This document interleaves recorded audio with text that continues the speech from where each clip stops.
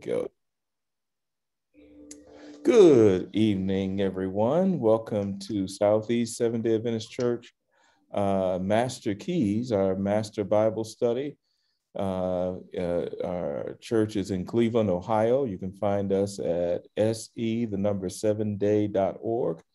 And this is an advanced class for those who just enjoy digging a little deeper, probably deeper than some would want to go. This is lesson 2, module 2 of the story of redemption. You can find the previous episodes on YouTube under Southeast Seventh-day Adventist Church or at our website. You can watch it in either place and catch up and enjoy. All right, let's have a word of prayer, and we're going to get into part 2 of the story of redemption. Oh, there's my buddy. All right, let's pray. Father, thank you for how you continue to bless us with your word and insight on how to rightly divide the word. Visit us with your spirit and your wisdom tonight is our prayer. In Jesus' name, amen. Amen. All right. The story of redemption, part 2. Now, in part 1, it was a clear illustration of what we had talked about at the end of lesson 1 in the beginning. We introduced the concept of hermeneutics. Before we get into what happened in the last, all right. Sorry, I had to mute you because we're recording. You can always unmute yourself when you're ready to make a comment.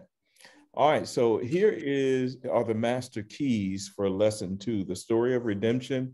Have no idea how many modules or how many lessons it's going to take to get through lesson 2, but that's the fun part, right? Here's what we're learning in the story of redemption. The innocence of Adam and Eve. Number 2, the components of temptation. Number 3, the seriousness of death. And number 4, the importance of the Sabbath. Last week, we began to cover the innocence of Adam and Eve, and we ran into some struggles, and it was expected because I had just started to introduce hermeneutics to you and the importance of hermeneutics. Remember, I showed you this particular resource, biblical hermeneutics. I'll be using it throughout, showing you different things from it. One of the most important components of hermeneutics, meaning understanding the scripture, is that a thing can never mean what it never meant. So when we're talking about biblical principles, we're trying to draw out what the author intended for us to get. The author is impressed or inspired by God to document something for our learning. And when we're dealing with now Moses, imagine it this way. Moses spending all that time up on the mount, and the Lord is telling him about what happened in the beginning, and he's writing it. So whose story is it really? It is God's story, right? And so what happened to us last week, and I really want all of you to go back and listen to it. What happened to us is we could not get past how we feel if it would have happened today. Now, there is a place for that because that's ultimately what God wants us to consider. But as it is expressed to us through the Word of God, the story has to be in the context of who it happened to, not in the context of how we see it from today's language, today's culture, today's attitudes, today's resources. We must only see it from their language, their culture, their resources, and their attitudes. And so that's when we're getting the most out of it. And we talked about this at the end of module 1. And remember this image, right? Everybody who was there, who was not there, don't worry about it. We'll catch you up.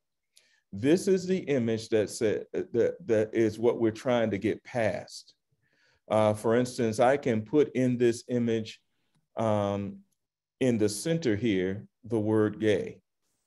How I see everything associated with the word gay is based on how gay is perceived today. Someone in 1921, if you put gay in the center and start telling them stories, everything they believe about it would be completely different than how I see it, because I am from a different time and from a different culture. And so if I'm reading a story about gay from 1921, then I must dismiss what it means today and investigate what it meant to him or her who's writing the story. Any questions about that? Okay, so last week I asked a pivotal question, and it was provocative. It was setting you up. And that question was in reference to, should Eve have had the conversation with the serpent? And it was intended to light your fire, right? And we have all been exposed to the civil rights movement. We've all been exposed to the remnants of the feminist movement and what is happening today in current culture and atmosphere. And we struggled to see it from the point of view of Adam and Eve in the garden and all those days that they spent with Jesus versus how we would see it if it happened today. And it was a fun struggle because it was very educational. But what we want to do is, before we leap into how to apply it today, we can't put the cart before the horse. We have to apply it in the way that is intended by the writer. Okay, so today I want to give you a little bit more on hermeneutics before we dive back into Genesis. Okay, so I'll begin with textual analysis, and this won't take but a few minutes to just go through this to give us some context. Textual analysis evaluates the various readings of the extant manuscripts in an effort to ascertain the earliest form of the text. Basically, what I just told you is textual analysis. How do we figure out what the text is trying to tell us? And that comes from this book I've been sharing with you, Biblical Hermeneutics, The Adventist Approach, page 77. The geological principle, what is that?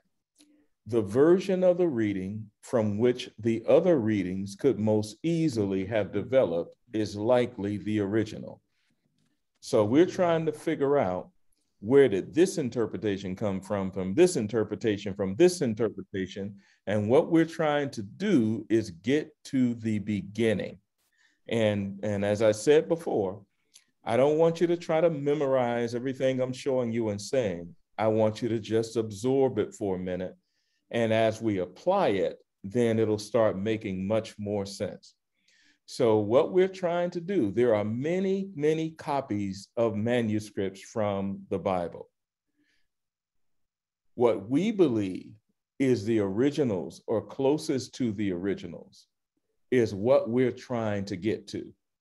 So over the course of time, through Hebrew history, from the Septuagint, the captivity in Babylon, unto after the Roman captivity, the burning of the temple and all of that stuff in AD 70, there are many scribes who took what was dictated to them and wrote it down. And whatever survived, somebody makes a copy of that. And all of those copies are handwritten. And every time a copy is made, there is an interpretation based on the time and context that the scribe has. So the scribe for Elijah is not going to have the same attitude as the scribe for Daniel or the scribe for John the Revelator. Based on what has taken place over the course of history, that scribe is going to see a text differently than the scribes before him. Any questions on that? All right. All right. Everybody's quiet. I'm just going to keep on because I want to get through this. Lectio difficilio. That's just Latin for, man, that was hard. It means the most difficult reading is most likely the original. The most difficult reading is most likely the original. Let's look at manuscripts coming out of Alexandria, Egypt, or coming out of a cave, or wherever it is. Think of them as newspapers that have been collected for years. Think about your worst hoarder ever. And they've been collecting newspapers for years. A newspaper's so old, you don't see the dates on them anymore. All you have is little pieces of the newspaper. Some of them were the first time telling the story, and the other editions of the paper were the anniversary revised editions. But you can't tell which is which. And you got all these newspapers in front of you. How do you know which one is the original? Well, the language that it speaks in, it gives the context clues of which one is more likely the original writing. The easier it is to read, the more modern it is basically what I'm saying. All right, so here's errors with a question mark.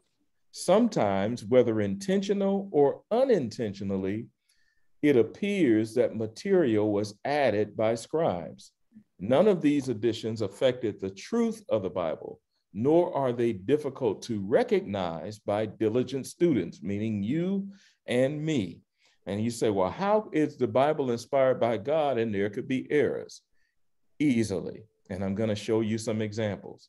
Here is Luke chapter 11, verse 4.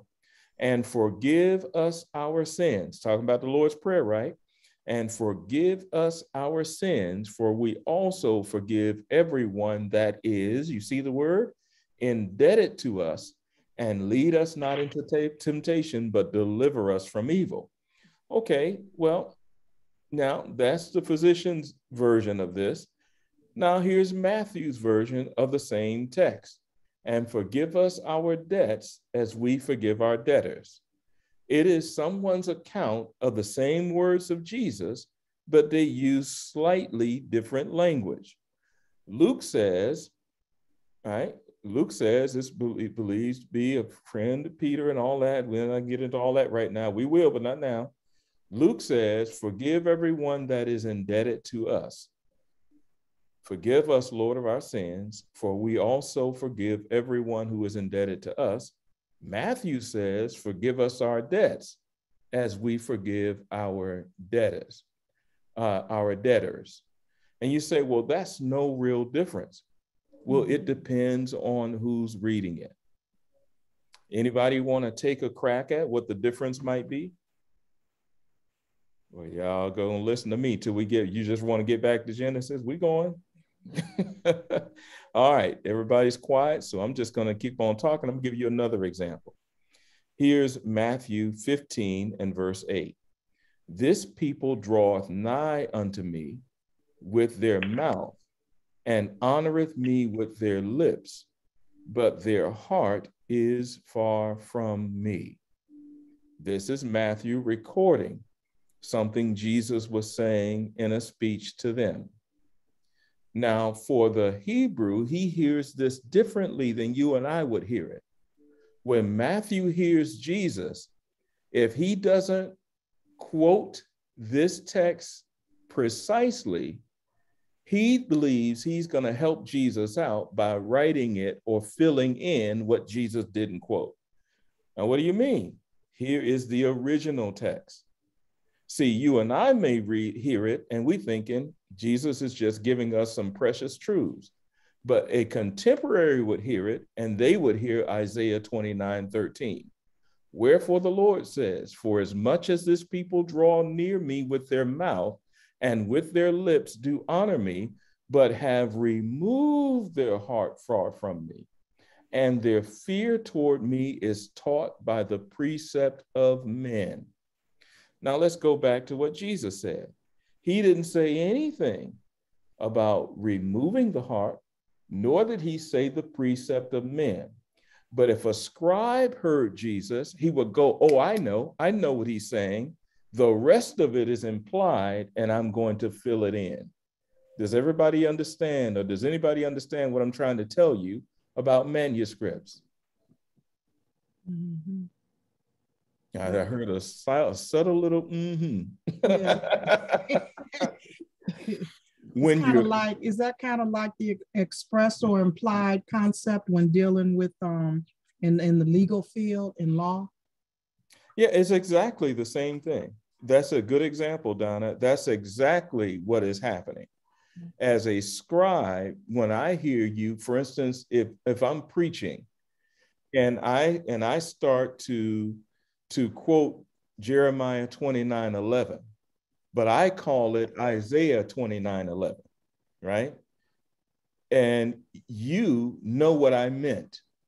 So when you're telling your friend about what I preach, you're going to correct it. You're going to say, this is what Pastor was quoting. You see what I'm saying? Because you have context. When you hear that quote, it's familiar to you. Even if I give the wrong book and verse, you know what I meant. This is how scribes can change something from one copy of a manuscript to another because they're assuming that you're quoting it from an original source and they're going to add that in. Or say, for instance, I quote right chapter and verse, but I get part of the quote wrong. It is only human nature for me to try to help you, or human nature for you to try to help me and write it correctly. You see? So then I have a question. Sure. So then isn't that like changing? You know, scripture tells you don't add anything to this word or take it away, or else you in trouble. Isn't that the same thing? Well, but the person who is, yeah, but the person who is writing it, that's exactly what they're thinking. That this text I'm using in front of you, when Jesus is preaching in Matthew 15, the scribe would say, well, I got to write that correctly, like it was in Isaiah 29:13, because I can't let Jesus change Isaiah 29:13. You see what I'm saying, Donna? Okay, all right. Yeah. It's now, kind of like splitting hairs, though. Yeah, but that's what rightly dividing the word is all about. It is splitting hairs, because for them, as it should be for us, it's as serious as a heart attack. And I want to get it precisely correct. When they would recite someone else's speech, they would learn the hand gestures, the inflection of the voice, everything. If I'm going to preach Isaiah, I'm going to be a hologram of Isaiah. That's the way they looked at it, because they didn't just want to get the words right. They want to get how he said it right. That's why to this day, word of mouth is more reliable than the written word, because that's how seriously they took it from the beginning unto this very day. They go to a synagogue and see how that goes. You know, they ain't playing with this. But there can be, human nature can make false assumptions, or it could reach too far trying to interpret. And I'm going to show you that in just a second. Okay. So how do we make sure we get it right? We just talked about internal evidence, meaning that we try to associate with what somebody is saying with what has already been said, what somebody is teaching versus what we already know about the word. That's internal evidence. External evidence is the actual physical manuscripts. And trust me, I won't go too far with this because I'm just trying to introduce you to it so that we can use these concepts in our lessons. External evidence is interpretation of physical manuscripts. They are placed in three categories: Alexandrian, Byzantine, and Western. And I'm going to give you a real easy way to remember each of them. Okay. Alexandrian, Byzantine, and Western. Alexandrian. stems from scribes schooled in Alexandrian scriptorial practices. What is that? It emphasized the accurate transmission of manuscripts. What this means, Alexandrian means Alexandria, Egypt. This is the original school of the prophets. These are the descendants of, remember Elijah was taking Elisha around to all these schools of the prophets when he was getting ready to ascend up into heaven or taken away by the chariot. This is that practice. It mostly deals with the way the Old Testament was interpreted. And basically, long story short, Alexandrian is easier to remember like this. It's not my job to interpret it. It's my job to write exactly what was said. It doesn't have to make sense to me because it's Holy Ghost inspired, so I don't have the right to change a single letter. That's Alexandrian. All right, everybody got that? Okay, so what is Western then?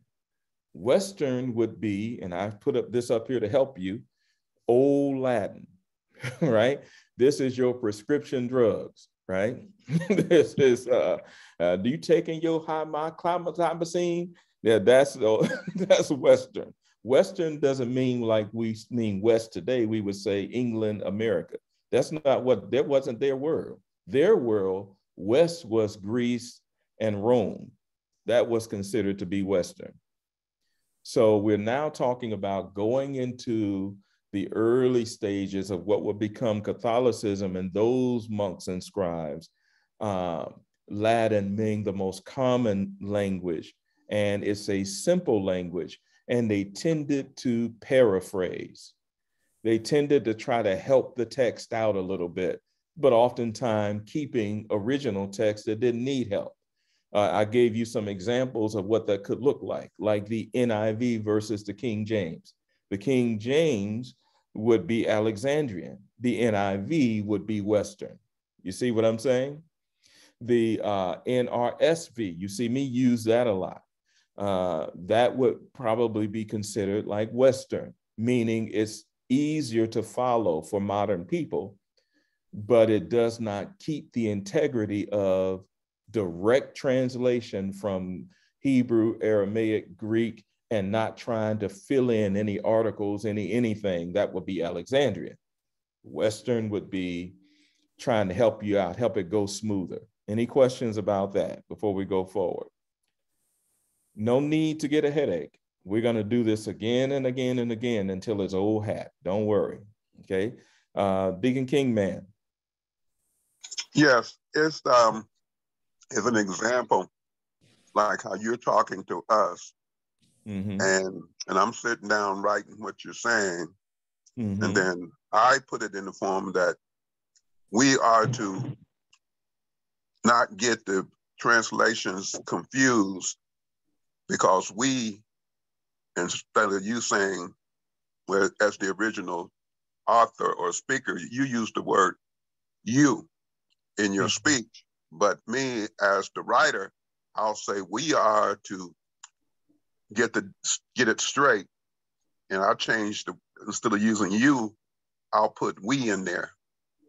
And that's where I'm getting the Western from the Alexander, where scribe would change it and include himself, because he's not or she's not the speaker, but just the scribe. Right. And that was done really a lot with New Testament more so than Old Testament. And that's right. You're trying to record it in a way that you get it when you go back over your notes. Yes. You're saying. Yeah, that's correct. Yeah. Almost done with this part. Go ahead. I'm sorry, were you done? It seems like when we have this knowledge that you just gave us, that the impact of the message has a deeper grasping of our clarity or comprehension. Yeah. Thank you. Thank you. Thank you. The whole reason we're doing this is when you recognize where the translator is coming from, then you know how to approach it. That's all we're doing, is learning how to approach scripture. Okay, so the last one is Byzantine. And this one we are very much acquainted with.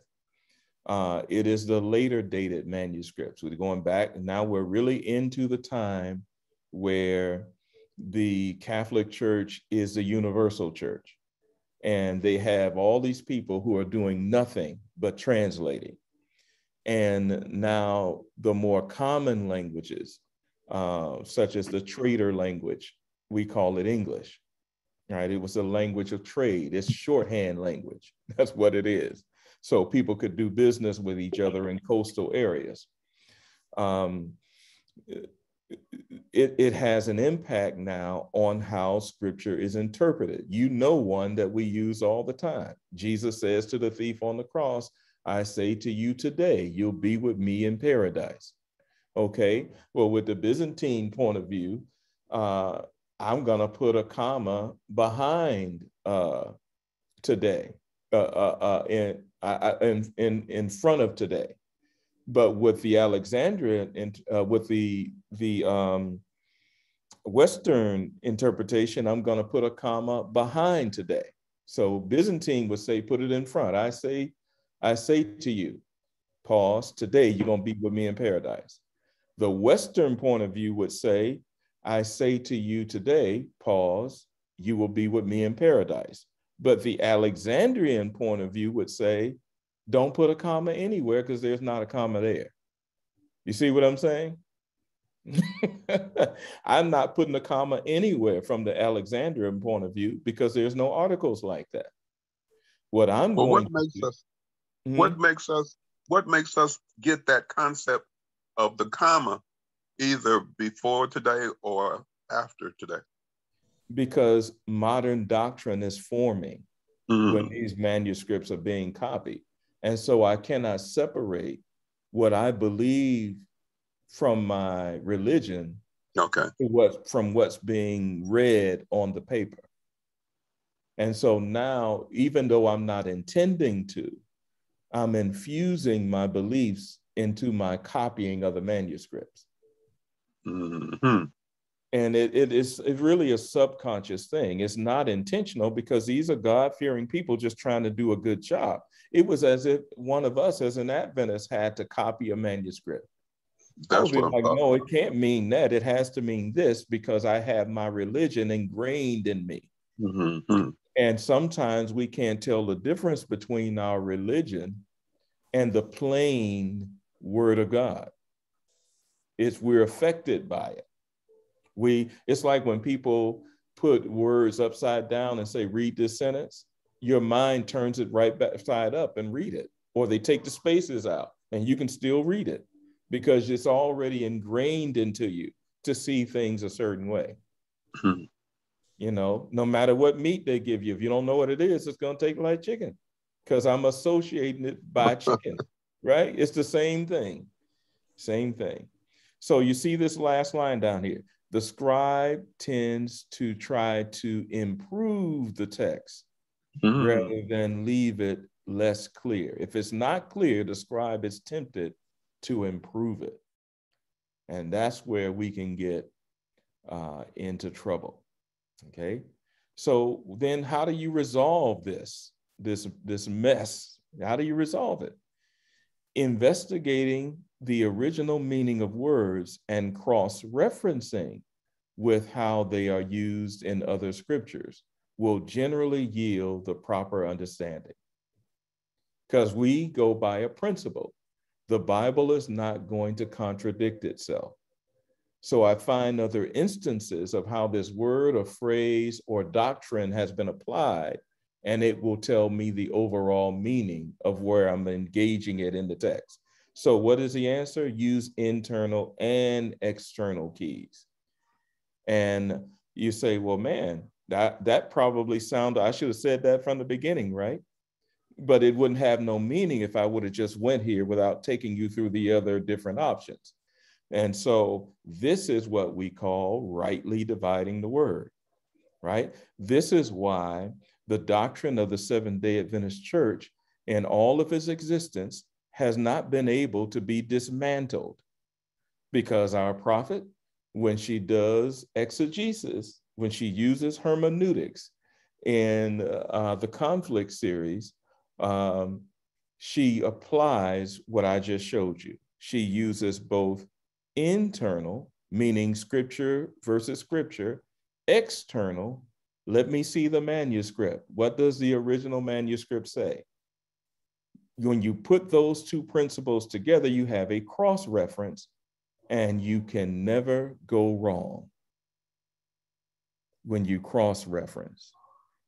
This why, no matter this prophet that we have has written far more than any other so-called prophet of any church, and yet this church stands strong because it's standing on all the word of God, not cherry picking based on what we brought to the text. Instead, she goes into the text and pulls out instead of bringing her biases to the text and add to. Any questions about that? I have a question. So sure. in analyzing like the last few presentations that you've made on this, beginning with the sentence that you put out, without man, woman is, remember that? And you just moved a comma. And then the circle graph that you used. So all of that is pointing to this, and saying that rightly dividing the word is even going to come down, is going to boil or end with us choosing which version of the Bible that we're actually going to use for whatever we want to do, right? Yeah, and it goes a little bit further than that. Okay, well, that's as far as I got so far. No, but you did good. You did great. And in addition to that, it's not just the version. It is the prayer life that has to go with it, and the sincere desire to do God's will. Because those who have wrong motives get wrong interpretations. So because it's the living word, right? It's not the dead word. That's right. And if you're not seeking a closer walk with God, you're just going to find whatever you want to hear. Okay, I just wanted to be sure that I was on where I needed to be in this. No, you good. You good. And I'm just coming alongside you and adding a little bit more context. So even with the version, remember the time setting that our forefathers did and they should have done, right? William Miller, October 22nd, 1844, and they kept moving it back. Well, maybe I had the wrong season, and maybe I didn't account for this. In the great disappointment, the key to building this church was the idea that we have to be wrong. We have to be at fault because God never is. That's good exegesis. That's good hermeneutics. See, somebody with the wrong spirit would say there must be an error in scripture because we had it right. Somebody with the right spirit says, our Father is never wrong. So let me talk to him and ask him where we went wrong. People who are good at math know just what I'm saying. When you're solving for something, if you can't figure out how you got it, then you're not finished. If you can't reverse it and get it the other way on both sides of that equal sign, then you haven't finished. Good hermeneutics is like good algebra or good calculus. Any other thoughts before we now get into back into Genesis, back into the story of redemption? Any other comments or questions? Okay, all right. Well, thank you for being so cooperative. Here's where we stopped. Genesis 3:8. And they heard the voice of the Lord God walking in the garden in the cool of the day. And Adam and his wife hid themselves from the presence of the Lord God amongst the trees of the garden. And so now here is where we introduce clothes, right? Because clothes come from a very emotional place, right? We call it wardrobe, and Merriam-Webster is not going to go far enough, so you're going to have to do some etymology to see there's two words there. And you can do it either way you do it, you're still going to come to the same conclusion. There's war and there's drobe. War is internal conflict, and of course, drobe is covering. And so here they are, feeling the need to cover themselves because of internal conflict. Or you could split it another way, W-A-R-D, ward and robe, but you still get the same definition. And so basically, this is an unnecessary tragedy that takes place because before now, there was joy to hear the voice of the Lord and hear him moving, coming through the garden. And now there's fear and horror. And so let's remember also, I told you in the last lesson that Genesis and Revelation are bookends, right? The Genesis is the beginning of the story of redemption, and Revelation is the conclusion of the story of redemption. In the Revelation 3:18, he's coming the first time when they're in a fallen state. In Revelation 6, he's coming a second time when they're in a fallen state. Here's Revelation 6:15. And the kings of the earth and the great men and the rich men and the chief captains and the mighty man and every bondman and every free man hid themselves in the dens and in the rocks of the mountains. You see that? In the garden, they're hiding. And in the second coming, they're hiding. And both for the same reason, for fear, because we're not worthy, because we're sinful, because we have disobeyed God and we have no covering.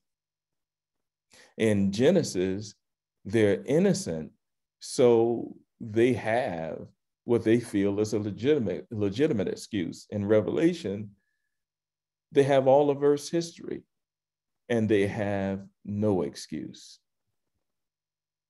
If you don't have your righteous robe or your wedding garment in Revelation, this is your own fault at that point, because the gospel has gone into the whole world and everybody who wanted to be can be covered by that righteousness, which is the Holy Spirit, which is that sealing, which is all those things we talk about when we're being forgiven and we confessed and we're pressing toward the mark. We will meet him with joy. But if we have neglected the things of God and we refuse to get into the ark of safety, then there's plenty of reasons to be afraid, because we are without excuse. Here's Leviticus 26:11 and 12.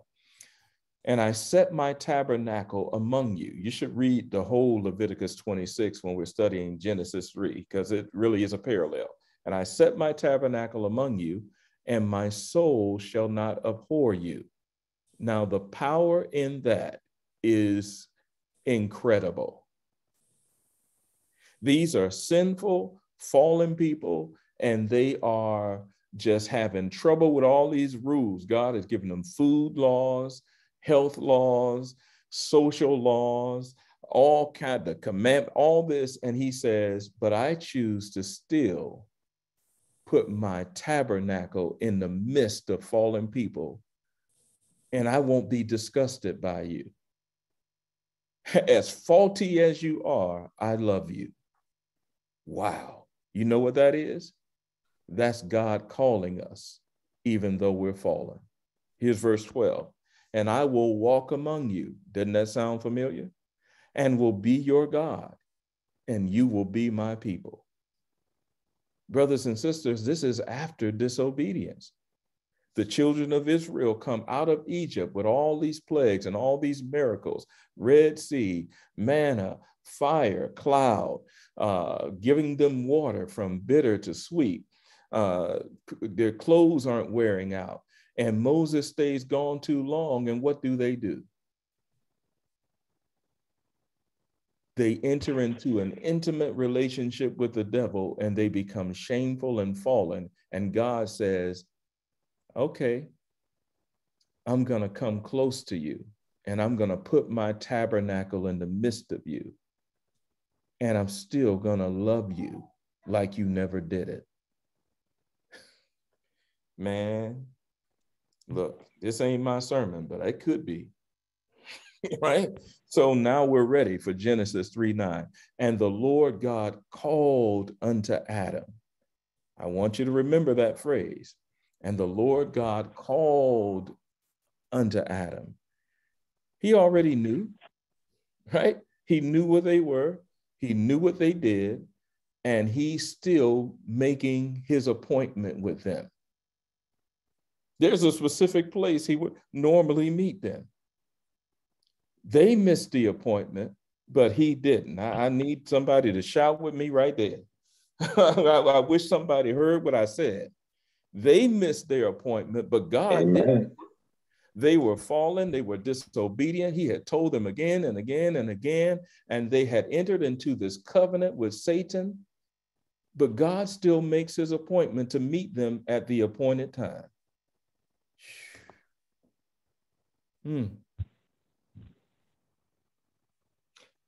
He says unto him, where art thou? Story of redemption, lesson 2. This is module 2. Well, let's talk about our parallel again. John 1 and verse 18 says, no man have seen God at any time. Wait a minute.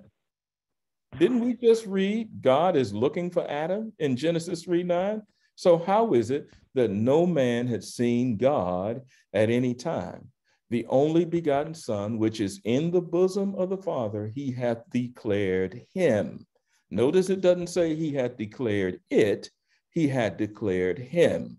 And what that means is Jesus is the expression of the Father. Well, I know what you're thinking, Pastor Hood. How do you know? Who told you you knew everything? Well, the question is, which God? Right? So when John 1:18 says God in the beginning of the text, it uses this word, theon. Theon is supreme divinity. Same word used in John 3:16 for theos, which is the same as theon, just a different tense. For theos so loved the world. It's the same word that we use when it's the root of the word theology. Theology is thoughts about. Theo is God. So when we say theology, it's thoughts about God the Father. And so what is theology? It typically becomes our religion. Whatever we think about God, we express in how we act. Diane, you want to come in on that? So I thought you were saying that theon meant single God, correct? Yes. Okay. Now, does this connect to when you talked about God? Oh, shoot, now I got to try to remember. I know Jesus does the walking, the Holy Spirit does the moving. And that principle that you had brought to us at one time. Yes, the Father speaks. It speaks, and then Spirit moves, and Jesus walks.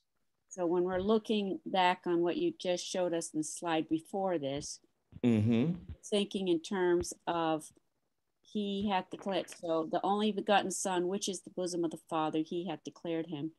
No man hath seen God at any time. We know that that's Jesus, but if we have go in the slide before that, we know that that's the time that that principle comes into place, where when there is people that are seeing God, are they really seeing Jesus because he walked the walk? Yes, Jesus is God, But here there are two distinct personalities here in John 1:18. No man has seen Theon, the supreme deity, the Father, but they have seen his only begotten Son, Emmanuel, God with us, Yeshua. These are all expressions of the Son. And so all that principle, which you had given to us before, could have been part of the way the principle was evolved is by knowing things as what we're seeing right now. Correct? Yeah. Yes, okay. Ma'am. Yes, ma'am. Great question. Everybody okay? I just take it as you're listening intently or feverishly writing, or you're just going to watch this again later. Either way, I'll take it, right? So yes, supreme divinity, this is singular, meaning the Father. And remember, all three are one, but they're three distinct persons. They have different functions. They're all God, okay? So back to our story now. Now today I'm introducing one of the books from Spirit of Prophecy I hadn't used yet, From Eternity Past, page 26. There's a section there called A Sad Change That Sin Produced. The great lawgiver was about to make known to Adam and Eve the consequences of their transgression. In their innocence and holiness, they had joyfully welcomed the approach of their Creator. Now they fled in terror. Page 27. Adam cast the blame upon his wife and thus upon God himself.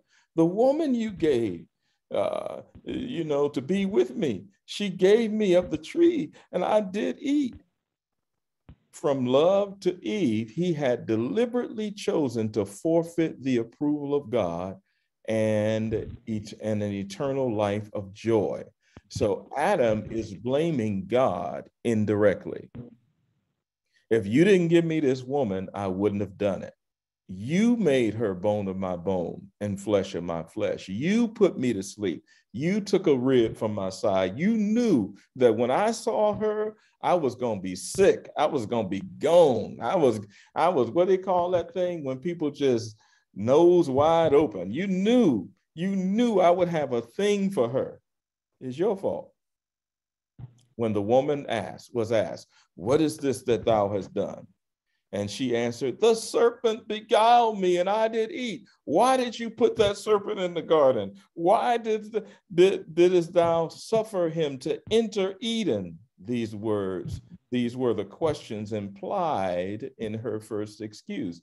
And so, like her husband, she's saying it's your fault. If you wouldn't have let that serpent in there, I would have never been tempted to eat from the tree. It's your fault. Okay. All right. I thought I'd see a bunch of hands, but I'm going to keep going. Self-justification. This is from the book From Eternity Past, page 27. Self-justification was indulged by our first parents as soon as they yielded to the influence of Satan and has been exhibited by all the sons and daughters of Adam. Do you think this is a correct statement by Ellen White, that this finger pointing, this self-justification, I'm weak, but it's not my fault? Sister Donna. Yes, I do. And not only that, but I'm leaning towards maybe thinking that had they just stood up and said, yeah, we messed up, things might have been a little bit different today. Might have been. Might have been. Thank you, Sister Donna. Anyone else? Do you think that this is a correct statement in front of you by Sister White?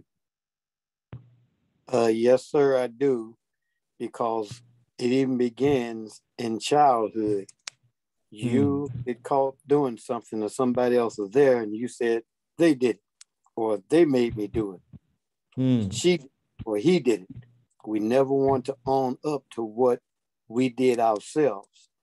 So we want to make sure that we are always justified in what we're doing because it wasn't my fault. Mm-hmm. Mm-hmm. All right. Looks like that's all who wanted to talk on that one. So I'm still looking. So I will go on to the next slide. Let me see, how much time did I take? Ooh, boy, okay. I didn't do too bad. All right, Genesis 3:14. And the Lord God said unto the serpent, now this is powerful. I'm looking at your picture, Brother Parker, so I'm talking to you. This is powerful.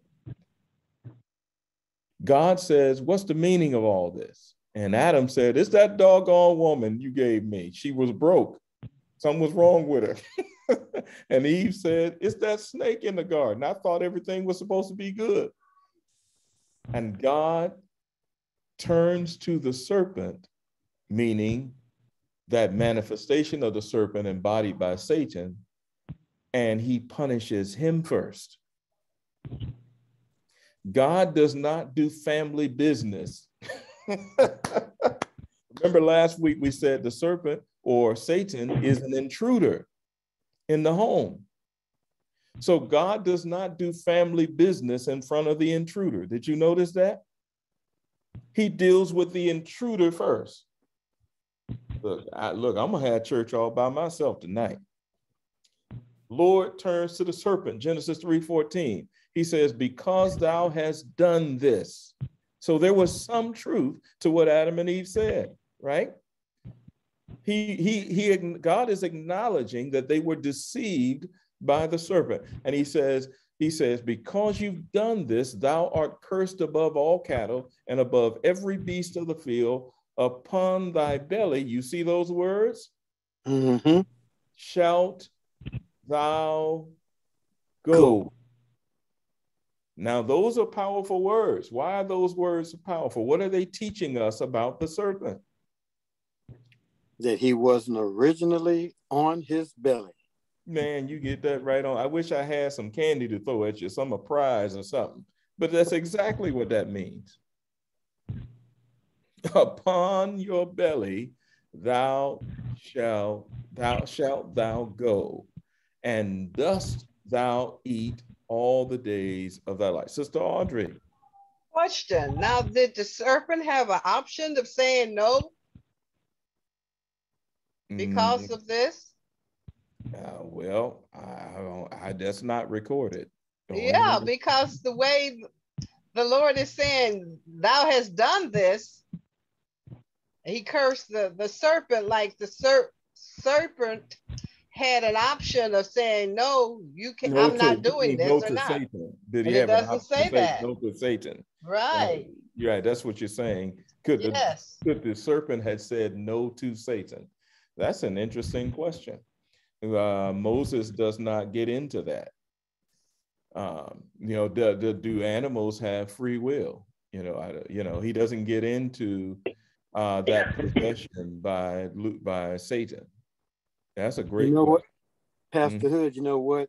I can understand what Sister Audrey is saying because it's implied in the scripture from what God said unto the serpent.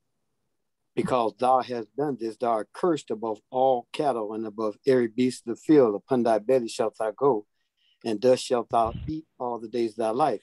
It's implied that the serpent could have said no, or could have resisted the devil in some kind of way.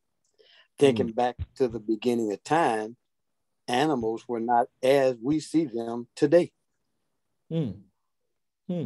I didn't even put any thought into this aspect. So that's an interesting question. Y'all gonna make me really put some thought into that. Wow, interesting.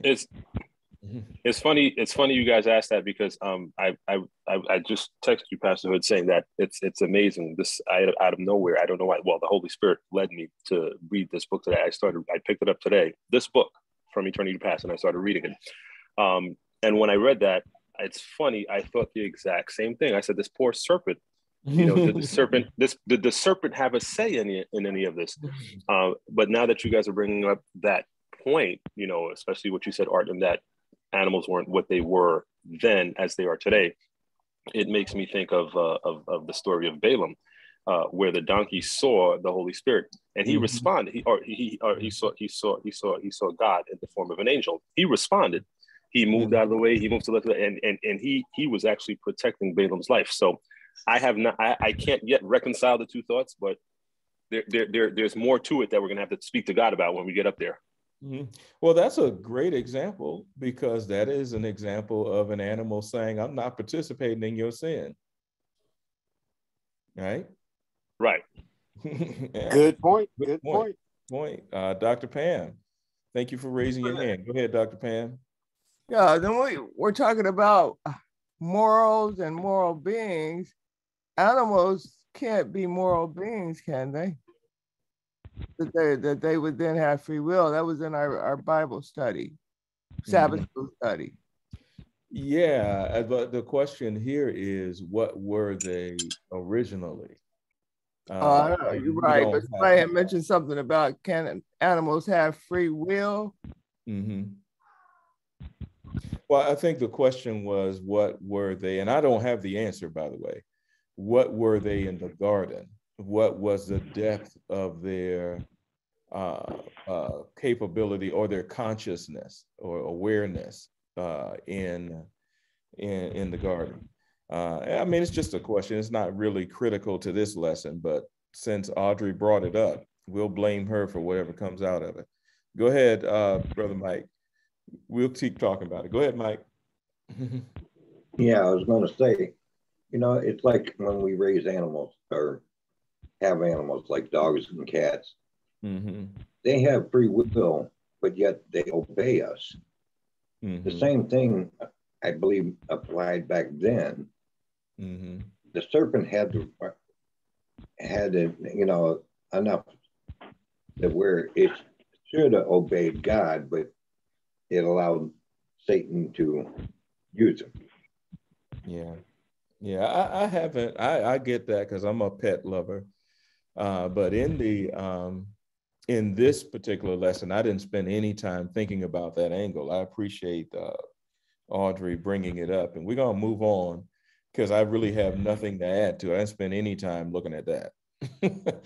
So, but I mean, hey, we're never going to get everything down here, but it is fun to just talk about. So I appreciate everybody.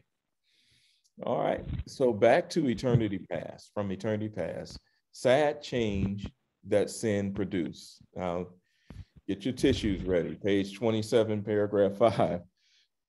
Eve had been happy by her husband's side, but she was flattered with the hope of entering a higher sphere than God had assigned her. Whoo, boy. You know, I get that little feeling. My wife's hands start itching. She hadn't said it in a long time. So her hands started itching. She said, we got some money coming, or she got something coming. It don't always include me. But I get this little feeling right before I'm about to get in trouble. I want you to read this line again.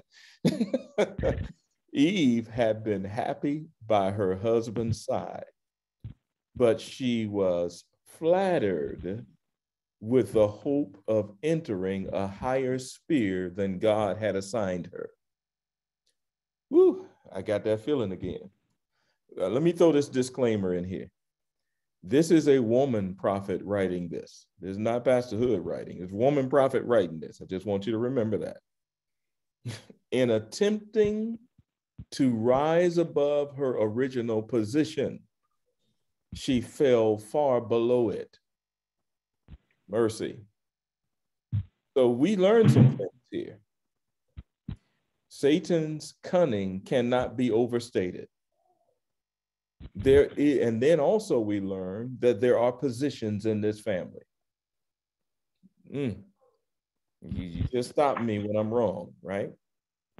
There are positions in this family. They are equal in importance, but they are not equal in position. Am I correct on that? All right. Yes. Somebody tried to tempt me Thank you, Sister Audrey. Somebody tried to tempt me to go into this last week, but I did not take the bait. I did not take it because I knew that it's a whole conversation within itself. They were quoting this book, but they didn't know they were quoting this book. And we're about to get to what they quoted, but we got to set it up. We need context. I'm going back to it again. Eve had been happy where? Where was she? This is a place. She was happy because of a place. And where was that place? Her husband. By her husband's side. Thank you for preaching that. Thank you for preaching that. I'm going to send the offering to you. She was happy by her husband's side, but she was flattered by what? The hope of entering where? A higher place than her husband's side. Is that not what this is saying? Amen. Yes. Mm-hmm. Mm-hmm. Boy, I've heard comedians talk about this, so I'm trying to stay scriptural, so I'm going to stay here. Right? Eve was told of the sorrow and pain that must be her portion. Thy desire shall be to thy husband. Let's pause. Her desire was to her husband until she was presented with the option of going higher. And let me translate. And I'm glad y'all can't hit me through the computer, but I'm gonna say it. She was good until the thought of something better came along. Ooh, mercy. Ooh, what time is it? I might need to end this lesson right here. The grass looked greener on the other side. Lord have mercy. I didn't say that. That was Brother Parker, Brother Art Parker. She was good until the proposition of something more was presented to her. Then good wasn't good enough. Sister Diane, go right ahead. Sometimes I wonder if they say that's like a false euphoria. What do you mean? Not that it's thinking that you're going to have something more than what you a betterment. That's a lie. Mm-hmm. She's believed in a lie. Yes, and Satan crafted that lie. He could have said a lot of things to her, but he crafted the hope, that false hope, he crafted it. Is that Veronica, Sister Watts? I can't tell. It's me, Pastor Veronica. You know, I always hear this saying that all that glitter is not gold, you know, so it dangled all this in front of her and she found out that, you know, it ended up taking her to, causing her to lose that relationship there with God because, you know, she thought that was something was going to elevate her, you understand? But it opened her eyes to disobedience to what God told her not to do. So all that glitters is not really gold. And some of us chase after the wrong things in life. Ooh, boy, I got that feeling. Sister Diane, go ahead. So from what we learned last week, it broke an order. It broke an order that God had created. Yeah. Correct? That is correct. And that's why I've been hesitating because we're about to get into that. And just as we talked about hermeneutics a moment ago, it is a struggle for us to separate the culture of the day from the text in front of us.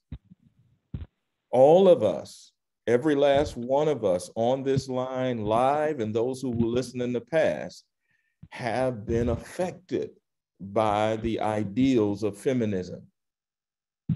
And so it can cause us to feel that something being said isn't right, or we can be offended by what is said, not really absorbing what's being said.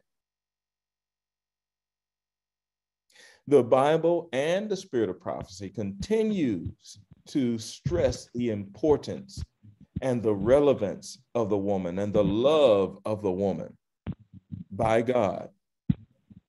And yet, when we get to this part of the story, a defensiveness sometimes swells up. So often people will say to me, do I have to say honor and obey in these marriage vows?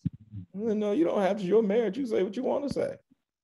You know, but that question comes not because they don't love the person they're about to marry, but because of this fall, it set man and woman at odds against one another.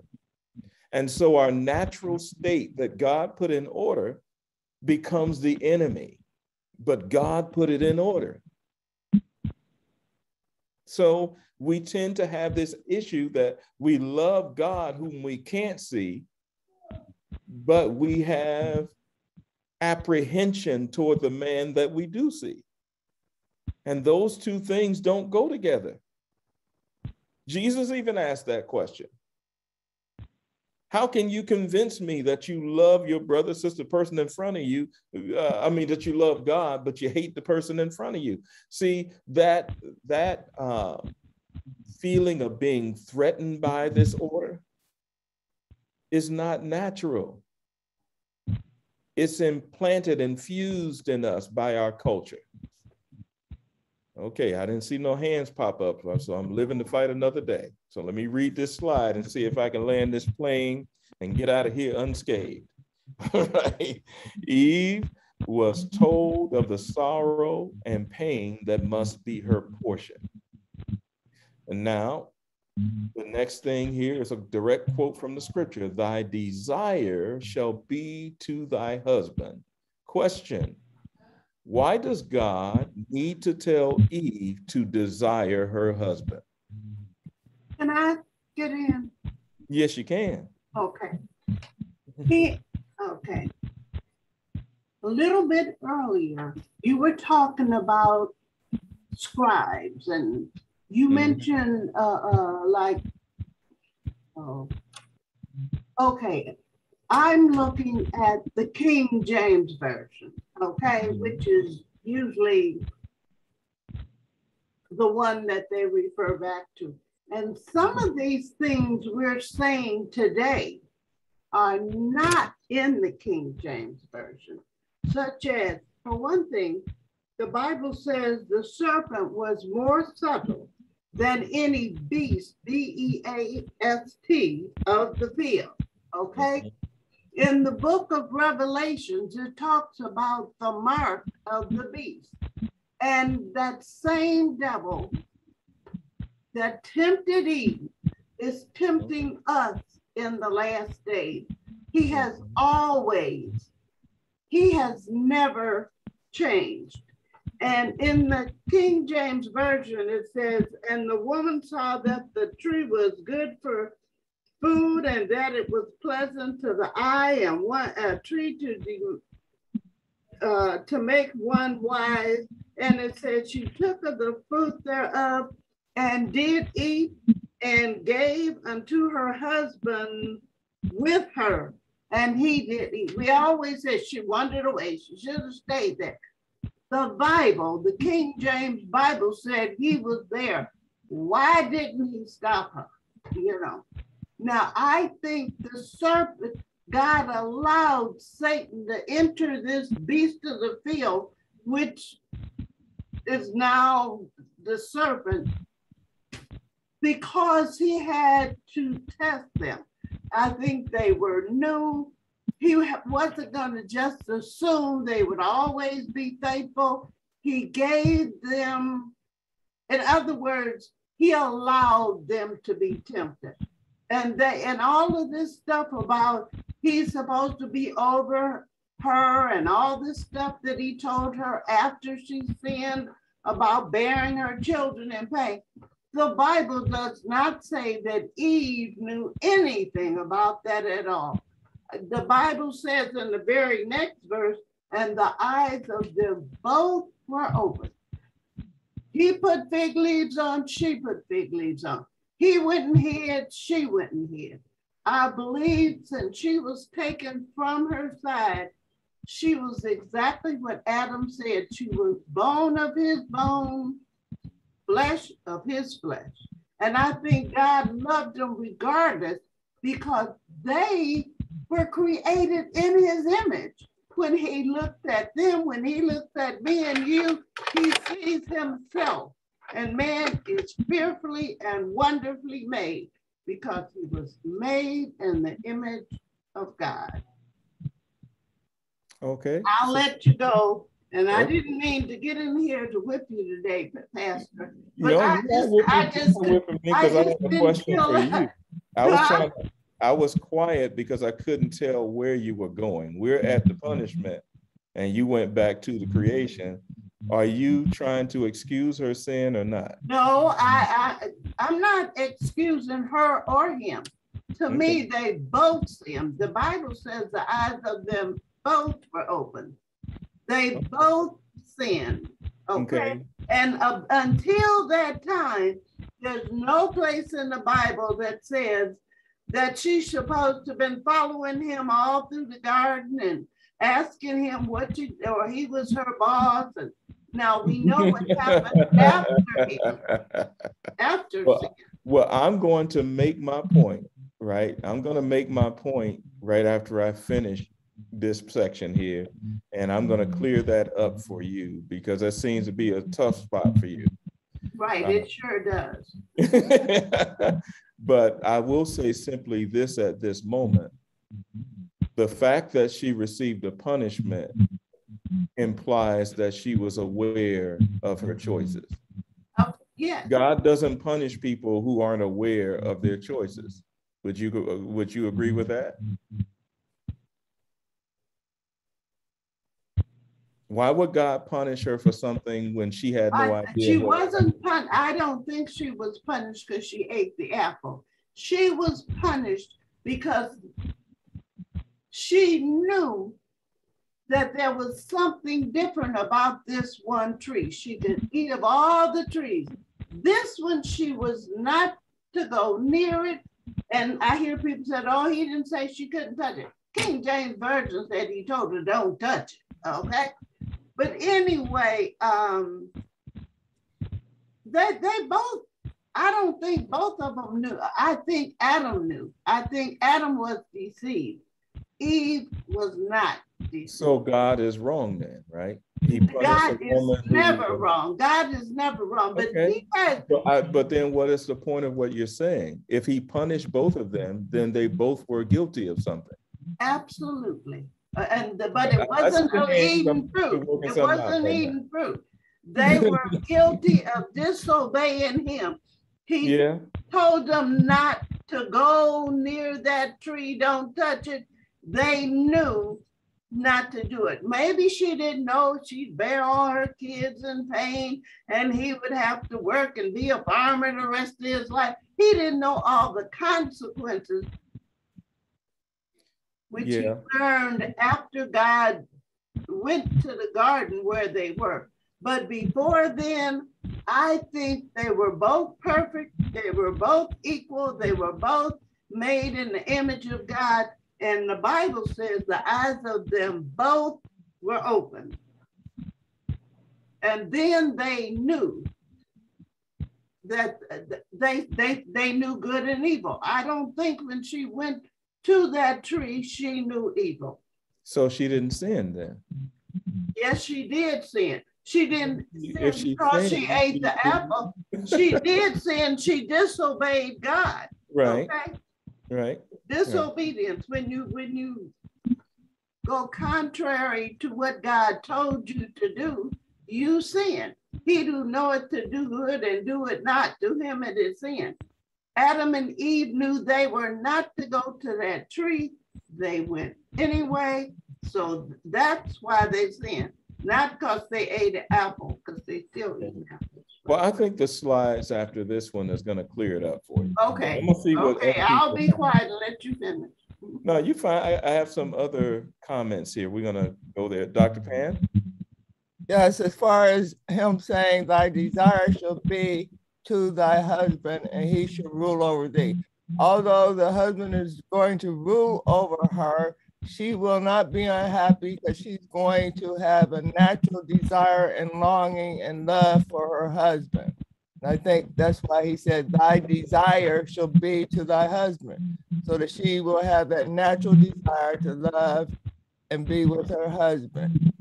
Yeah. Well, Dr. Pam, I want to thank you for answering the question that I asked. That is a beautiful thing. It really is. And I like your answer. Thy desire shall be to thy husband. Remember that first illustration we had, that sentence I gave, and people read it different ways? This shows progress. I might have a teardrop here. This shows progress here. Don't read into the text, accept the text for what it is saying. Because it's attached to a punishment, this sounds like a punishment, but maybe it's just a statement of fact. I didn't deal with the last part, only this part. God says, thy desire shall be to thy husband. Dr. Pam says she's going to have a natural desire for her husband. I like that answer. Dr. Hans. Just really quickly, just wanted to clarify, God did not tell them not to touch the tree. Whether you're reading in the King James Version or the New King James Version in chapter 2, God specifically told them that they shall not eat from the tree of knowledge of good and evil. He didn't tell them that they're not allowed to touch it. Now, was that said and God decided to leave it out of the book of Genesis? I don't know, but the Bible does not state that God told them that they cannot touch the tree. That's how the devil, in his exceeding cunningness, that's how he was able to trap Eve. Mm-hmm. God said, don't eat of it. Don't touch it or you'll die. So now he gives her the fruit. And he's like, look, hey, you touched it. You didn't die. Now you're going to tell me if you take a little bite, you're going to die too. That's how he sowed the seeds of doubt. And then quickly, regarding the Bible not explicitly stating that they were separated, you have to realize that the conversation is happening between Eve, whether I can't tell you spatially where they were. I have to assume that they were not within immediate proximity to each other because the conversation is strictly happening between the serpent and Eve. Eve is doing the talking and then turns around and gives to Adam. So again, the Bible doesn't specifically state that they're not around, but I think it's safe to assume that she wasn't within the immediate proximity because Adam is not involved in that conversation at all. Yeah. Pastor, I just want to give the text. In Genesis 3:3, in that verse, I'm looking at it right now. And God said, ye shall not eat of it, neither shall ye touch it. Anybody listening, look in your own Bible, and I'm going to leave it alone. I go to the Bible. Who is saying that though? Is that God saying that? God is not. It says God said. No, it doesn't. God said, no, yes, no. In Genesis 3:3, I'm looking at it in the King James. No, that's not. But the woman is saying that Eve is the one talking.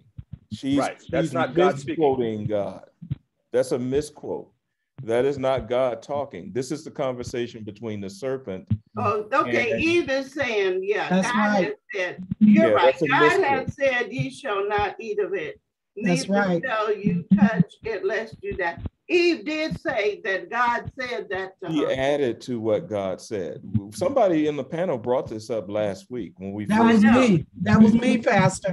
Yes. All right. All right. We good now. It's all good.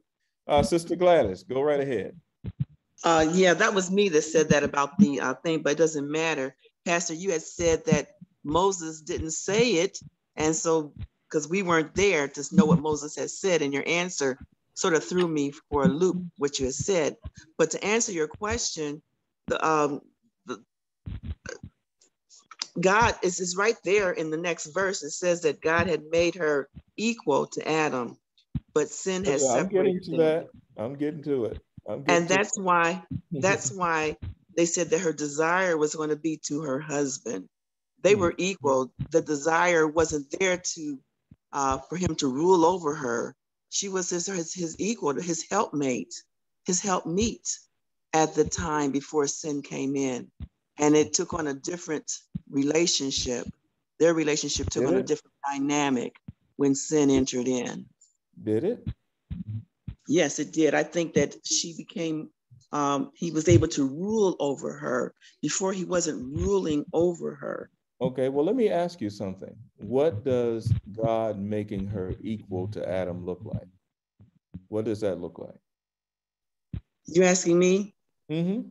I'm just think this is only my own thoughts, that she helped in finishing naming the flowers, naming the trees, naming the animals, helping to tend the garden, because I believe the garden wasn't a small garden. It was a big, huge place, be where he was able, it's because of the rivers that flowed through it. Yeah, and I believe, pardon? 4 of them, and all the animals fit in there. Yeah, and so it was pretty large, and she was his help meet to make things work, to tend the garden, to make it even more beautiful. Okay, I just want to know what your perception of that is. Thank you. Brother Parker, go ahead. She answered the question, and I was going to say that God made her equal to Adam in intelligence. Ding, ding, ding, ding, ding, ding, ding, ding, ding, ding, ding, ding, ding. All right. So you're done. Okay. Elder Hood. You know, I think about what happened with Eve as to why she found herself in this situation from the beginning, in reference to in a position where the serpent had her attention. So as you stated prior to this slide, flattery, she was flattered. So her affections were not just with her husband, something else caught her attention, got her attention so much to the point where it caused her to be disobedient, and not only caused her disobedience, but to bring that to her husband, and in turn cause him to become disobedient. So that's what I thought about when I saw, before you just changed the slide here. To go back to the one I was at? I'll go back. Yeah, in reference to thy desire shall be to thy husband. So getting back to the original intent, or the original relationship, the original desire, and what her focus was in reference to her relationship with her husband, because at some point something happened to cause her, you know, and we can think about our own relationships, you know, so I see it as just going back to her first love. Mm-hmm. Okay. All right. Thank you so much. All right. So let's go here. Okay, because there's some, you know, disagreement among us about what this relationship looked like prior to the fall. So if I'm going to take at face value that nobody was in charge, that they were equal in every way, I'm just going to do it that way. Then I'm going to go back to the hands. I'm going to take it that way. If they are equal in every way, nobody's in charge, then how do you explain what's in front of you? She was flattered with the hope of entering what? A higher sphere than God had assigned her. In attempting to rise above her original position, is that not rising above Adam? Oh, Lord. Yes, it is. Sister Donna, go ahead. Yeah, I believe it is. But I wanted to say that the whole her desiring him and all that, we have to remember why Eve was created. See, God created her to be a helpmeet for him. Okay? And so if she was going to be a helpmeet, that meant right there that she had to at least be equal to him in order to be able to even help him. Oh, really? Yeah. Well, everybody, I've been a manager, a supervisor on several jobs, and I needed plenty of help, but none of them wasn't equal to me. Yeah, but you didn't have God make it up either, did you? Oh no, you didn't have God make it up. No, I'm just making the point that for somebody doesn't have to be equal to you to help you. No, but I'm saying that God made her to be a helpmeet to him. So yeah, how you gonna help somebody if if you're not at least where they are? Okay. You know? All right. I ain't gonna argue with you. But I mean, that's where I think the whole thing is coming from. We have to remember why God made her as a helpmeet. Okay. Well, you know, I'm going to let these people talk, but I just want to give you a rhetorical question, food for thought. I don't know who that need to mute themselves with the humming. I don't know who that is. Sounds like some radio in the background, a humming. We're recording. Yeah, there's some humming going on. And if you're not talking, please go ahead and mute yourself. That's 9198. I can't. The way I got the presentation in front of me, it's hard for me to see. Okay, they did it. Thank you. Thank you. Okay, so I know we have some hands. I'm going to go to you, Dr. Hans, and then Sister Hood. But before I go, I want to give you a rhetorical question. The fact that 2 weeks in a row, this conversation is such a trigger tells you that we're out of order. This conversation should not trigger us the way that it is, but it does, and it gives me something good to teach with, but it is an issue. Dr. Hans, go right ahead.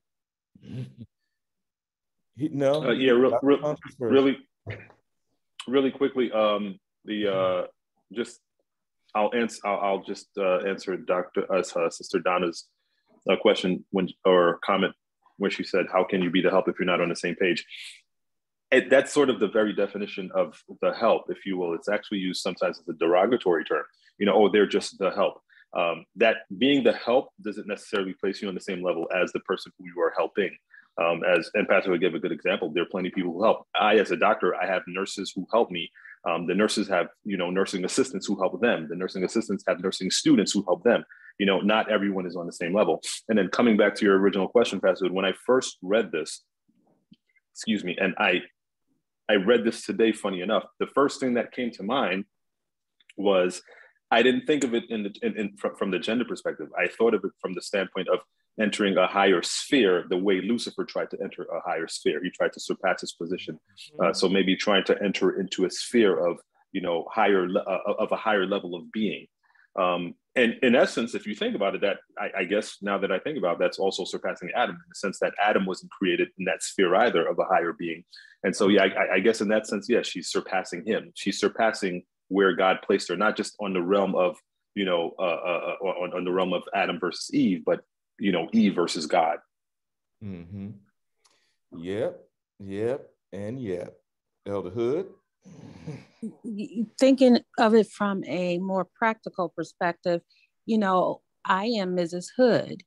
And when we married, when I said I do, the Bible says he told you, leave and cleave and become one flesh.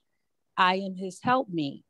It does not mean that though I am his helpmeet, I'm not the one that's responsible for doing the things that he does. I'm a home. So how do I help him?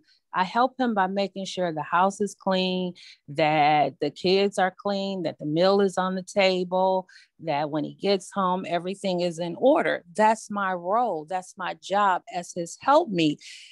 He's the pastor. We're one flesh. So I'm his eyes, his ears. So so from that perspective, not that I am above him or my role because I am his helpmeet is of less value. My value and my worth has been assigned to me just by virtue of being his helpmeet, and I embrace that role. So when it comes to what I believe the Bible is saying about Adam and Eve, it's no different, because if I'm living according to the scripture, then it's not about a power struggle. It's about what role do I take on as being the helpmeet of my household. And so, yeah, that's what I think about in terms of he's the pastor. But though he's the pastor, God did not I'm still the helpmeet, but I'm not trying to pastor Southeast. You know, I am to embrace the place that God has called us. Walked through that, sisterhood. You could have walked right through that door and said, look, if we're equal, then I should be able to pass, right? Yeah. But okay, so when it's put in this perspective, most people would say, you're not the pastor, he's the pastor. Well, wait a minute. I'm sorry, what did you say? No, I was amening you. Go ahead. No, I just think about it from that perspective. So if I'm his helpmeet, then I am to, the thing, I don't want to repeat myself, but this is a perfect example of worldliness coming into the church.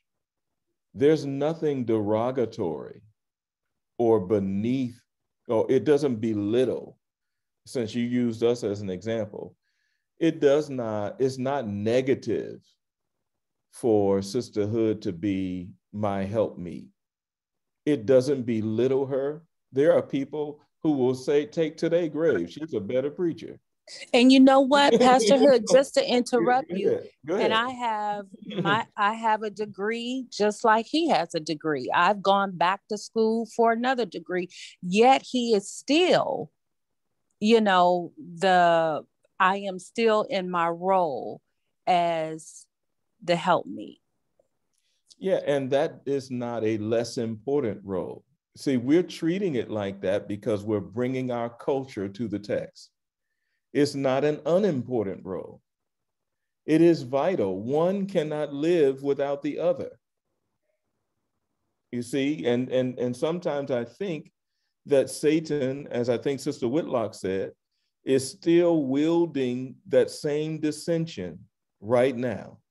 It's just not fruit, it's position. Because remember, in attempting to rise above her original position. Dr. Pam, go ahead. I don't want you to forget what you're going to say. Oh, okay. So the Bible says, he said, bone of my bone, flesh of my flesh. Oh, I'm going there. I knew you was going to do that. Go ahead. I'll have that coming up. Right. We were derived from man. And it says womb man, womb man. And also the other word was ish for man and isha for woman as a derivative, implying that there is a superiority of man over woman because we were derived out of the man. And I guess Adam knew that divinely in the Garden of Eden, and that's how God did it. Well, you see, that's a very good point. And God was intentional in how he did it. He could have shaped a new thing from the ground, but he wanted them to be one flesh. Ooh-wee. I'm gonna stop here because I got in the next couple of slides. We only got a couple more to go. Is that Sister Veronica or Sister Watts? It's me, Pastor. I just want to ask this question, right? I know that Adam and Eve was his helpmeet, but doesn't the Bible say that the husband was the head of the wife? Yeah. As Christ is the head. So, I mean, yeah. But that doesn't really fall there. That doesn't have anything to do with him being above her. I've been telling you from the beginning that these are bookends. Oh. We're dealing with the new with the original creation. And when we get to the New Testament, everything from the first creation will be restated again. Sometimes it's in a different way, but it's clear that God is restating his point because he does not change. If God says in Ephesians that the man is the head of the wife, it's not because he had a revelation. He's restating what he's already said. And there's a reason for it, and it is not intelligence. I like the fact that Brother Parker brought that out. It is not intelligence. Clearly, we see that with me and Sisterhood. It ain't got nothing to do with intelligence. It has something to do with purpose. And if you're not sure, look at the physique of men and women, and you will see purpose. So Dr. Pam just brought out womb. That is a purpose. Muscle density and mass is a purpose. God knows the end from the beginning. Sister Donna, I thought some other hands were up, but Donna's the one left standing. Go ahead. Well, I just wanted to ask you then, because your original question was pertaining to what it meant, what we thought it meant for God to make Eve equal to Adam. That was presented. No, that wasn't my question. My question was, why did he say to her, thy desire shall be to thy husband? Why did he say that? Well, in one of your previous slides, there was something pertaining to the God made them equul at first. It's in the same slide. People were skipping ahead of me. I only did the first line. You see, it's right here underneath what I was dealing with. Okay, and that's what made me go to the original reason why God said he made her, because he needed a helpmeet. You went to the right place. I'm just going to change the way you see it. That's all. You were in the right place. You good. Everybody's good. I'm not, there's no adversity here. We just working it out. This is like a good, if you want to know what happens in seminary, this is one of the classes that everybody show up at because it's a good conversation. Okay, so we having seminary at home. That's what we're doing. Dr. Hans, go ahead. One thing that I always try to use sort of as a barometer for where I should be or where we should be as Christians is where we are in the world today. The Bible tells us which way the world is going to head. It's going to head further away from how God had originally intended it. And you just look around, look at the things that are going on now. And the Bible tells us as clear as day that they're going to get worse. Everything was, I guess, okay. And then you start with the feminist movement. Then you start with, women in power and women in politics. And I'm not against it. I'm not don't apologize, man. Say it with your chest. Don't apologize. No, I got no problem saying it with my chest. What I'm saying is I'm not one of those machismo, my misogynist type of men. But the more and more I look at it, the more and more I'm seeing that we are as a people, as a human race, just stepping further and further and further away from whatever God had planned for us. And the world we know now belongs to the devil. When he was able to sort of get Adam to sin, Adam gave up his dominion over the earth to the devil. The earth became the devil's.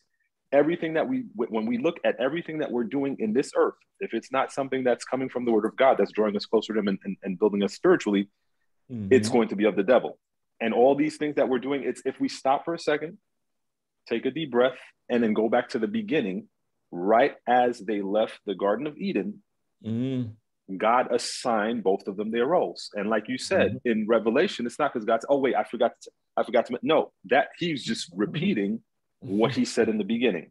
Yes. And it's just a matter of spiritual maturity before one can come to that in life. Same for me. It's not, I'm not saying it like I've reached, but it's that you have to get there. You have to grow spiritually to get there and see that. Yeah, we speak as if Eve got punished and Adam got rewarded. And that's not what took place. But anyway, I'll get to that in a minute when we move past this slide. Diane, go ahead. Yeah, and I just want to reiterate from what Hans said, and that is, so the reason why we're having this dialogue is because we are living separated from the time of the sin and from the text originally. So it's good to do this, as you're saying, to dissect it so we get back to where we need to be. That's what I'm hearing. Is that what I'm hearing? You are right on the money. Excellent. Amen, Diane. Amen. This is excellent point. Dr. Pam, go right ahead. So if you look at the Trinity, and co-eternal, co-equal, but different functions. Come on and preach, sister. Preach it. Preach it. Go ahead. You have the floor. I'm gonna mute me for you. Go ahead. Speak on that. You done? I'm done. I just you have Jesus, God the Father, God the Son, and God the Holy Ghost, co-eternal, co-equal, but they have different functions. And so I literally tried to plant that seed in this conversation. It seemed a little out of sorts when I did it, when I brought it up, when I talked about Theon. Remember that? I tried to plant that seed in the conversation because I want us to remember that we are made in God's Elohim, plural. Remember I said that?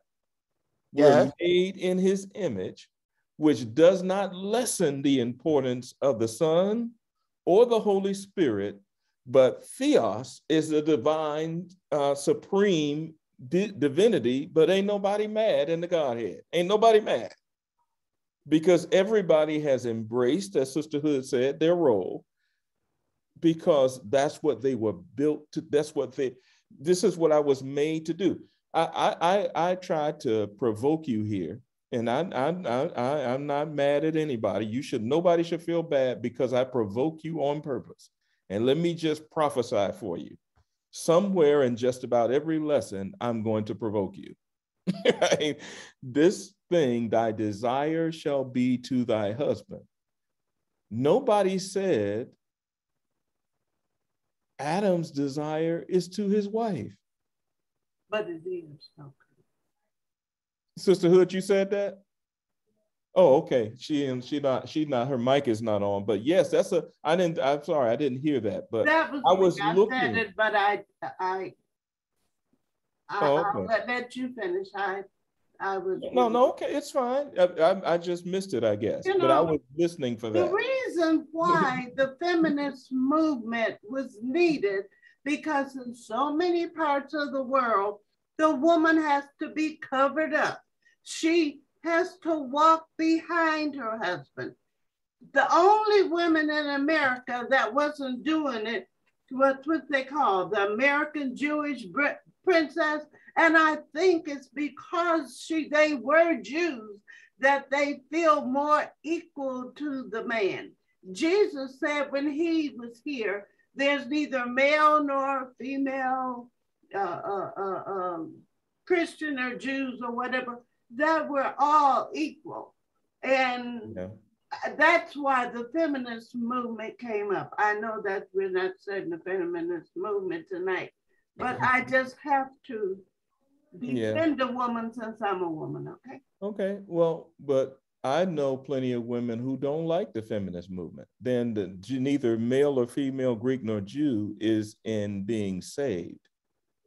All can be saved. It's not about God doesn't make a distinction between those things. He does not discriminate against someone who wants to be saved. So don't misunderstand me. I like being a lady. I like a man opening doors and doing all that. And I don't want to be the one to make all the money and stuff like, and have the babies, okay? So I'll just go back to where we were before. But I still say that in the beginning, and it says here, God made Eve equal to Adam before sin. Now we're saying what happened after sin, in Ephesians and all of that. But we were in Genesis. Okay. Begin when we started. That's why I said what I said. And men and women have sinned.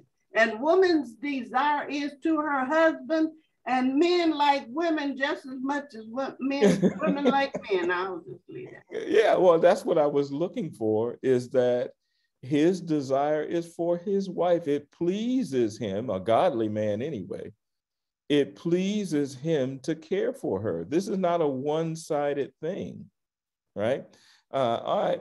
If we ever get to the next slide, I'll make my point. Go ahead, Sister Diane. If somebody just gave up the ghost. Go ahead, Diane. I was just thinking that, because I'm trying to think about the process we're going through and what it's creating. And I found myself thinking also the question you gave last week. And I'm thinking, he is starting us, he is. But I think the questions we have in regard to trying to understand this is part of what we have to understand in each other as we're doing this as well.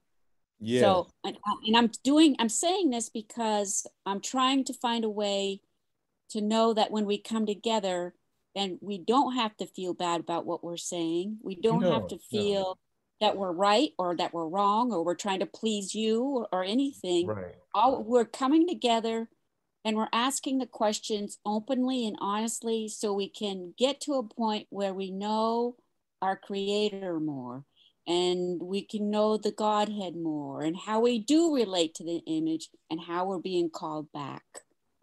But this is what I needed to say in order to make sure that I'm articulating the direction we're going into.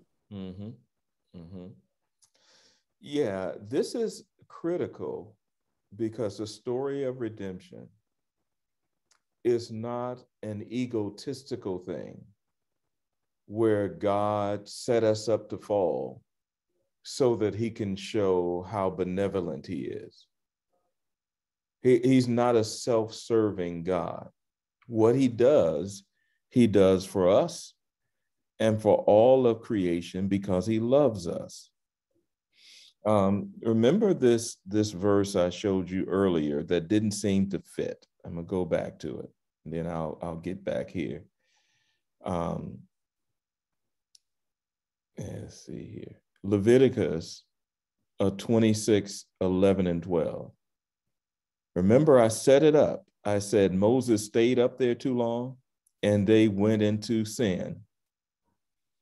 And God comes after this and says, and I set my tabernacle among you and my soul. This is God talking.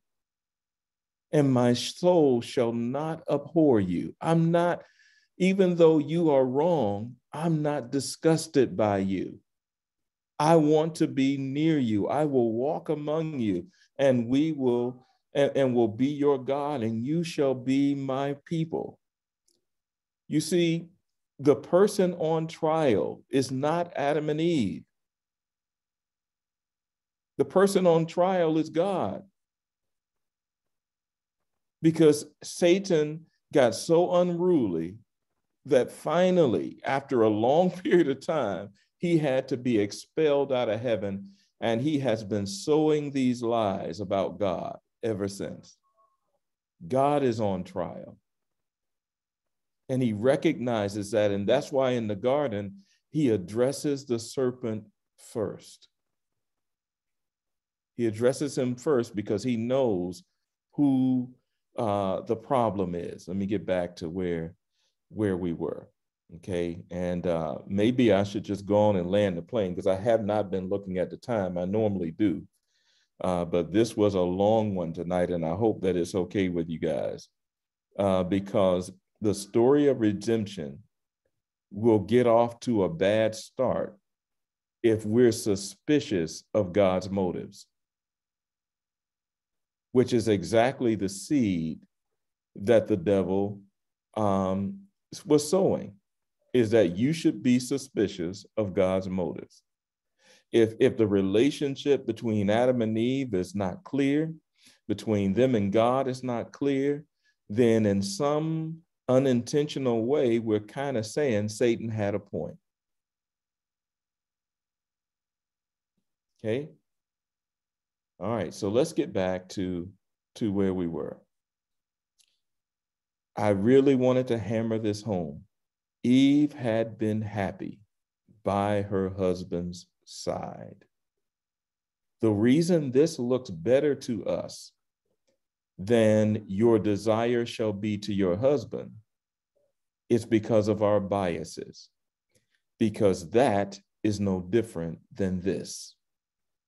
Happy by her husband's side before the fall is the same as be by your husband's side after the fall.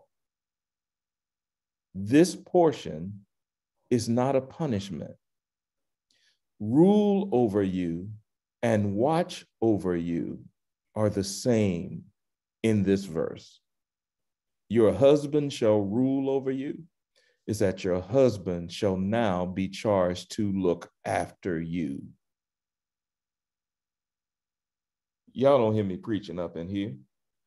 I'm gonna send around a virtual collection plate. Somebody about to get free up in here.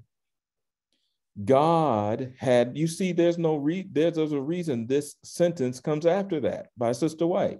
God had made her the equal of Adam, but sin brought what? Discord. And now their union could be maintained and harmony preserved only by submission on the part of one or the other. Why could it only be maintained by submission now? The previous paragraph told us she was attempting to rise above her original position. And now I'm going to say it to you plainly. Being equal wasn't enough when she was tempted. The problem wasn't that she was less. The problem was that being equal wasn't enough. And that plays out again and again today. People always say, a lot of ladies say this, I don't want to be subservient to my husband. I want to be equal. And then he says, okay. And what does she start doing? She started bossing him around because she didn't really want to be equal. She wanted to be the head. Lord have mercy.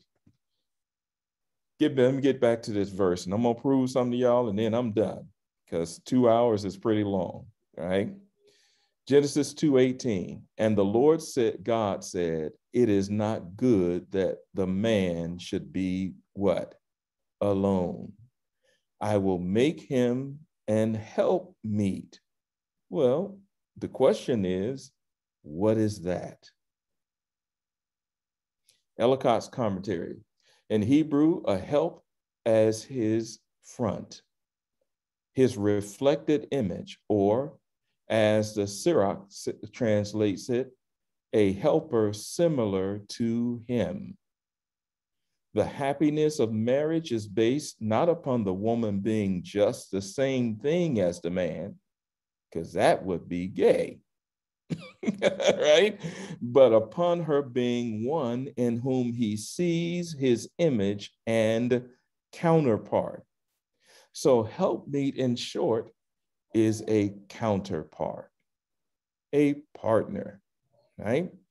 The first marriage from eternity past. I'm back to Spirit of Prophecy now, page 17. This is flipping the pages back. God gave Adam a companion and helpmeet for him, one who was fitted. What does fitted mean?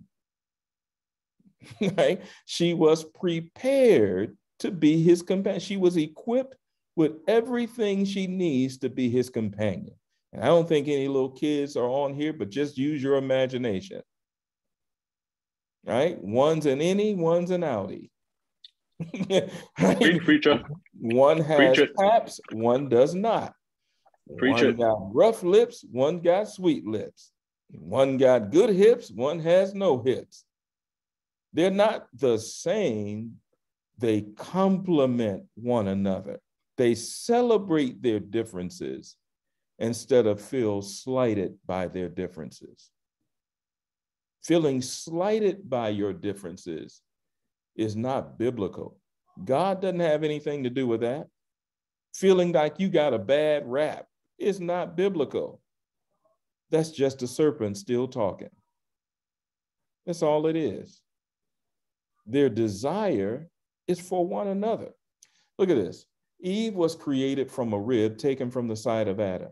She was not to, this is the same lady y'all quote to tell me God said they're equal. This is the same lady in the same book. You can't get no better than that. She was not to control him. The serpent beguiled or convinced Eve, and what did Eve turn and do? Come on, somebody tell me. What did Eve turn and do? Talk to me, somebody. I don't hear nobody. What did Eve turn and do after the serpent convinced her? Because her eyes were open at this point. He turned and convinced Adam.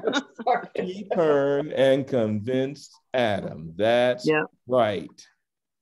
She was out of order. And by listening to her, he was out of order.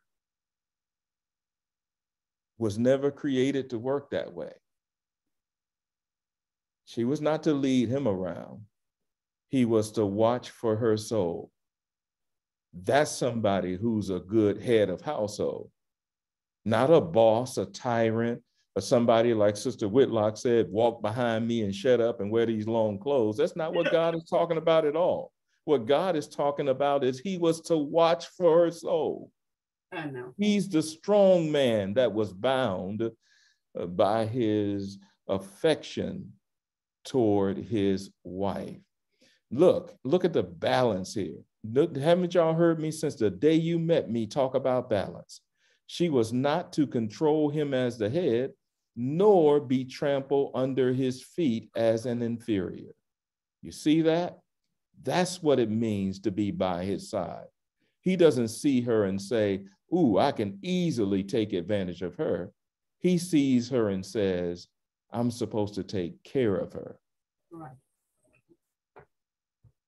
See, we're spoken of sometimes as men as if we're not supposed to be godly.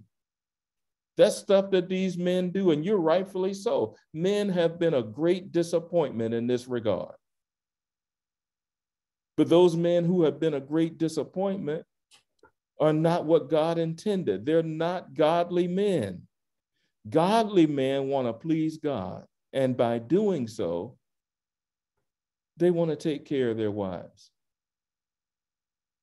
So when we talk, we're talking about the ideal of what God intended, not about what faulty men do. Okay, Dr. Pam. Yeah, so when you look again at the original language, the word for help is Ezer. And when you look at other parts of the Bible, when it talks about the Lord is my help and my salvation, they use that same word, Ezer. Mm-hmm. So, I mean, so being a helpmate is not something that's bad, it's something that's good. Right. It does not imply inferiority. It implies that one cannot make it without the other. That God created such a situation where we would need one another. Brother Parker. And that is why God had put Adam as the head, and their eyes were not open until Adam, who was the head and the leader, broke the law. God could have easily made another Eve if Adam had not followed the lead of his wife and remained the head that he was appointed to be, as was his part or his job that God assigned to him. His assignment was to lead, not to follow. Well, all right. Okay. So we're at the end here, and I'm thank you for hanging around, because this is, please tell other people about the Master Keys. I hope that it has been a blessing to you, and it has your mind turning. If your mind is turning, that means it's been great. All right, Genesis 3:17, and unto Adam he said, and the next word is because. Adam has not been encouraged or validated for listening to his wife. Whatever's going to happen to Adam now, his punishment, remember we were talking like Adam got rewarded and Eve got punished. he got the headship, he won out. No, that ain't how God is talking. He says, because thou hast hearkened unto the voice of your wife. This is not a good thing.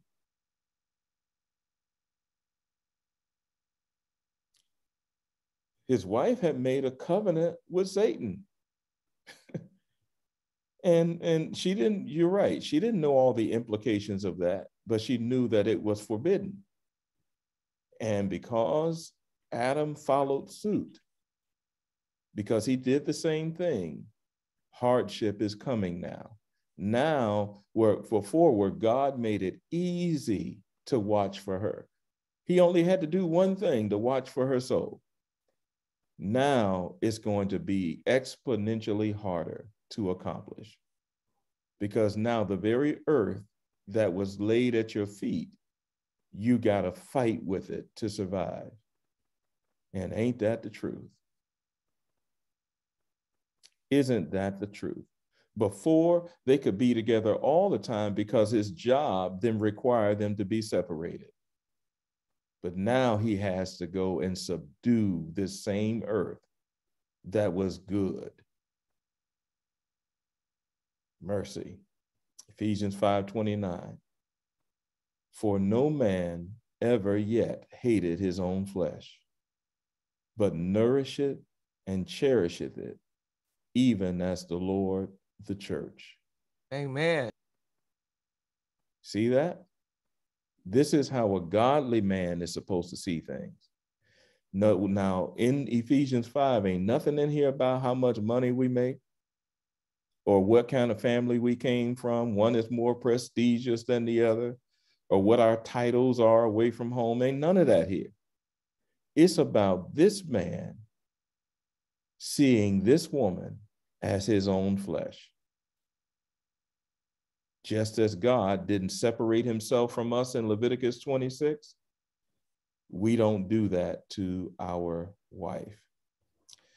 Okay, that concludes how far we're going. In the next module, we're going to talk about the two things, the only two things that Adam and Eve took from the garden. And I look forward to talking about that.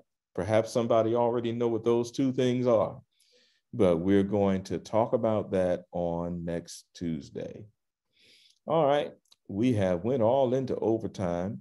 So let's have a word of prayer and we're going to stop the recording. Lord, thank you for a great discussion with the panel tonight. I pray, Lord, that this word goes out like seeds, that it create discussions in homes and in churches everywhere, because we really need to get in alignment with what you intended and not have issues with doing things the way that you desired for us. Lord, we ask that you bless us, that you forgive us for what we don't understand and we should, what we don't know, and just help us along so that we can become one as a family. We thank you in Jesus' name. Amen and amen.